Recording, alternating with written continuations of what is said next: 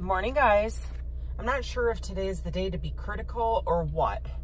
Don't know exactly what my deal is, but there's already a couple things that have ticked me off right off the bat. So first of all, Michaela, the influencer with the heavy, strong New England accent. What is going on with the lighting? The girl has such an energetic personality. You just can't help but love her. But as I've mentioned in this channel before, one of my biggest beefs with content creators is how fake they are, how they don't publish the truth. Everybody's got their own reasons, their own driving force behind why they have their channel. Not everybody is creating content to try to be helpful.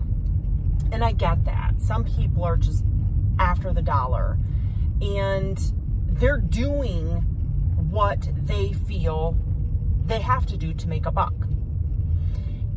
But I have a problem with that. I guess that's what it comes down to, is I have a problem with people lying and putting out false information. And my tripod's wobbling all over the place. And I thought it was stable, but apparently it's not as stable as I thought it was. Sorry about that, guys. So I have this major beef with people who are not truth tellers. People who are not connected to reality, people who tell half-truths, people who are just, you know, dishonest and fake and ingenuine. So Michaela posted a video a couple of days ago. It was her 1-year anniversary of her and her husband's wedding. And they took a vacation to Aruba. And in this video, she starts out the video really cute, like she's letting her husband sleep in. She's doing her get ready with me makeup routine, and then she goes into the outfit and what they're gonna do for the day. And the outfit she makes a big deal out of because they were going to go to the butterfly gardens in Aruba that day and go shopping and have lunch. And she was super excited because she had this really cute dress, like a spaghetti strap dress that had beautiful butterflies all over it. It was a white dress with a bunch of butterflies all over it. And it was a cute dress and she looked dynamite in it. But then later in the video, you see her at the butterfly gardens and she shows this butterfly on her leg and she's wearing a pair of white shorts. So you know she changed out of the butterfly dress into a different outfit before they ever got to the butterfly gardens because she was wearing the white shorts at the butterfly garden. And it's like, okay, so she never wore the butterfly dress. Why did she make such a big deal out of posing again with the cross-legged, one leg over the other leg crossed in front with a hand on the hip? And that drives me nuts. Just stand like a normal person. No one stands like that with their one leg crossed over the front, kind of jutted out like that. It makes me crazy. No one stands like that as a normal person, like in daily life. The only time someone stands like that is when they're in front of a mirror. And then she doesn't even wear the dress that she's making the video about. But apparently she needed to add in a little puffery or puff up the content or something, or what she had wasn't good enough. I don't know. Or maybe she looked cute, but the butterfly dress wasn't appropriate. Why didn't, in her voiceover, why didn't she just say, yeah, by the way, the outfit was so cute and it might work for a night out on the beach at a cocktail bar or whatever, a tiki bar, but I couldn't wear it to the butterfly garden and I wound up changing out of it. Why did she leave it as is and imply that she wore this butterfly dress to the butterfly garden? That's what I'm talking about. Maybe it slipped her mind. Maybe she forgot. Maybe she didn't even think about it. A few of the viewers caught it like I did though. I watch these videos with a very critical eye. Don't tell us all about this beautiful little dress that's super cute with butterflies all over it and how ironic it is that you're wearing it to the butterfly garden and how cool that is if you're not gonna wear it. Hundreds of butterflies. Some of them will even land right. Speak truth, people. Speak truth. Now, here's the other beef, the day of critic. I am bound and determined to turn this morning around, though, because I'm on my way to work, and I feel such gratitude inside, which I know is so ironic considering my critical mood this morning. Now I'm gonna whine about my neighbor who mowed his lawn, and I swear he thinks that he's God when he mows his lawn. Like, I did this big thing, I mowed my lawn, and ha ha ha. You know, this guy has got the ego of King Kong, and yet he goes around his teeny tiny, maybe 1/8 of an acre yard, and he's on a riding lawnmower to do that lawn, and doesn't mow in straight lines.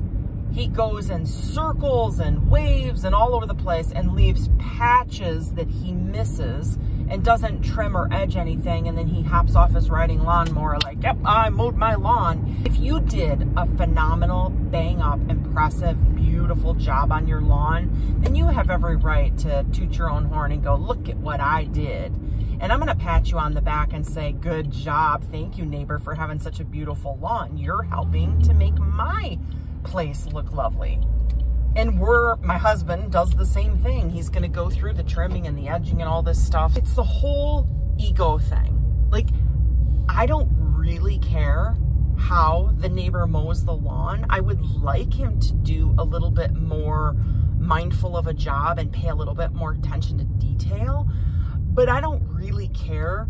What bothers me is the ego, the pompous strutting around like he accomplished something big when it looks like crap. And you know what? At this point, right before I park my car, I'm vowing to you that I'm turning this attitude around, and I'm not going to be critical. Let me rephrase that. I'm going to try not to be critical and have a good attitude today, because I have a good life. I'm blessed. I have a lot to be thankful for. And no one else deserves a critical, whiny person. So I, of course, am noticing that irony in my statement that I just made.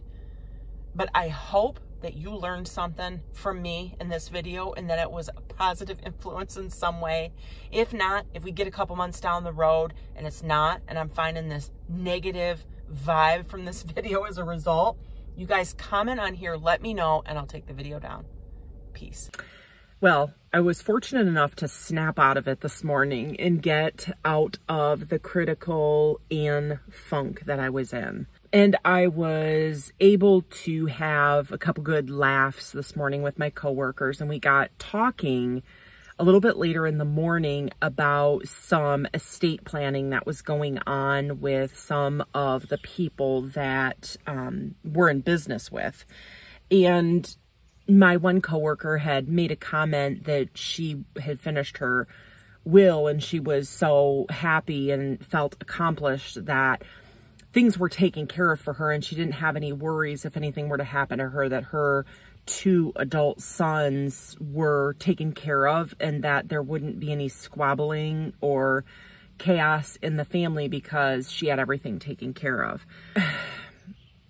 Whatever your personal opinion is, and my personal opinion, I need to set aside for the case of the story, but we got talking about this, and I had shared that my dad, you know, had been strategic about this, and so that nothing would go through probate. But fast forward after the conversation, I fell into this funk at work where I was up here in my head thinking further thoughts about my dad's death and how things were handled with my siblings, and how my dad had selected the executor on his estate to be my sister.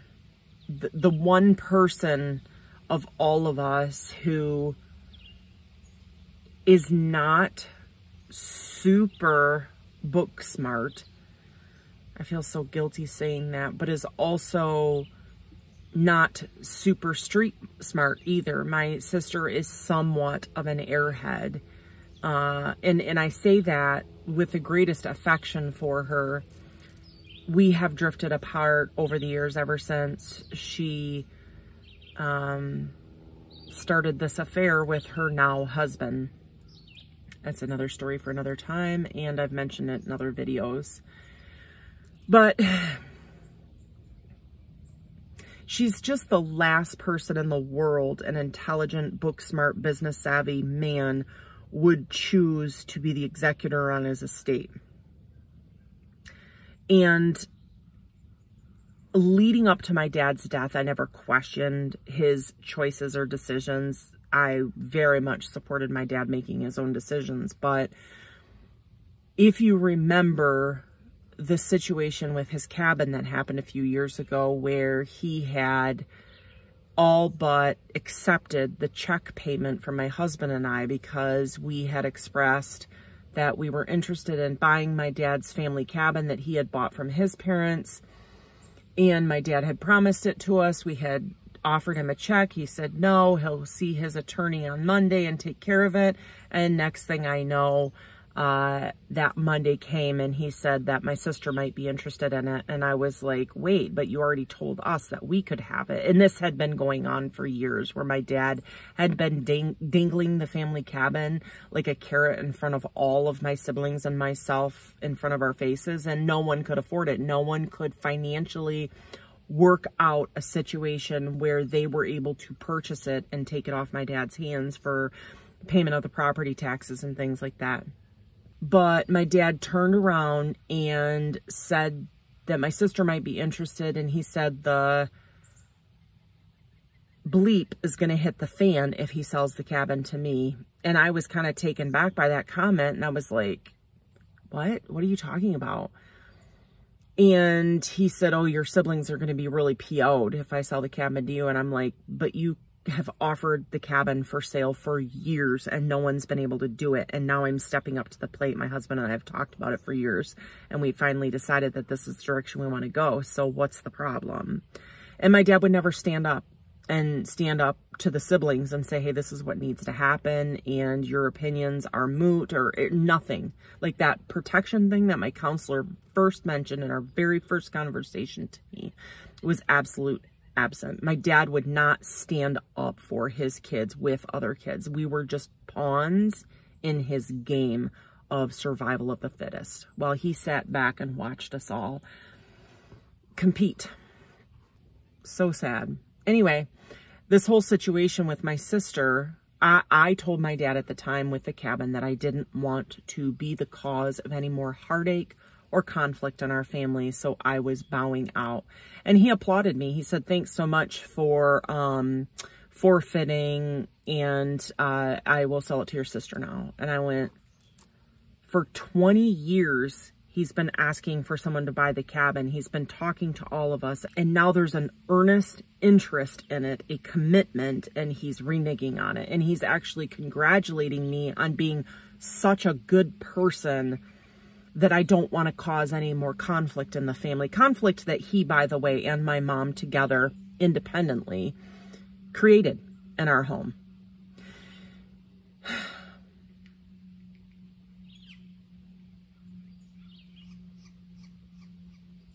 Sorry.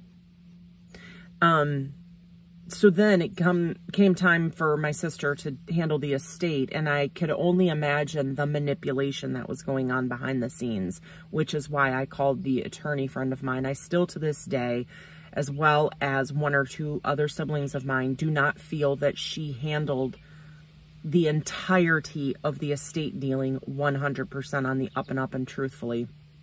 There is a certain scheming, manipulative older brother of mine, the golden child older brother, who a couple of us do not trust. And I know for sure that he's dishonest, because he's proved to me in multiple ways throughout my life how much of a manipulator and liar that he is. I digress. I was shocked when my dad chose my sister, but then I respected his decision. And I wasn't going to fight my sister on anything. To me, the money and material stuff just didn't matter. What mattered to me is the peace amongst the family members, and it certainly wasn't peaceful. So long story short, my sister handled the estate, but my whole point being is how I fell into this thought process this morning after talking about estate planning with my coworkers, where I was really getting depressed, recollecting first the cabin situation, and secondly, my dad picking my sister to handle his estate, and the why did he pick my sister?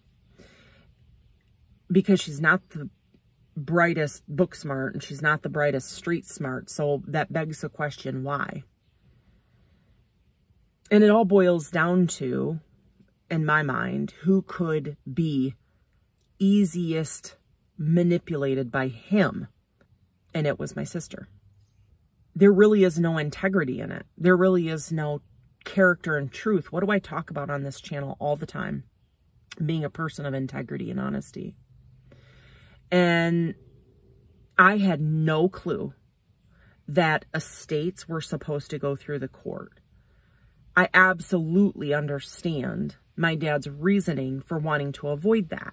But the fact of the matter is, my dad did not trust any of the rest of us to carry out his wishes. He gave the responsibility to someone who is so emotionally detached like him and shut down, which is how he raised her, but also gave the job to someone who would be very easily manipulated by him because of her steadfast devotion to him as dad, and blind devotion, regardless of what's right, wrong, morally correct. It's emotionally draining to think back to some of these issues with my family, in particular dealing with my dad's death and the handling of his estate. Things are said and done now, so I don't harbor any bitterness or ill will towards anybody about it.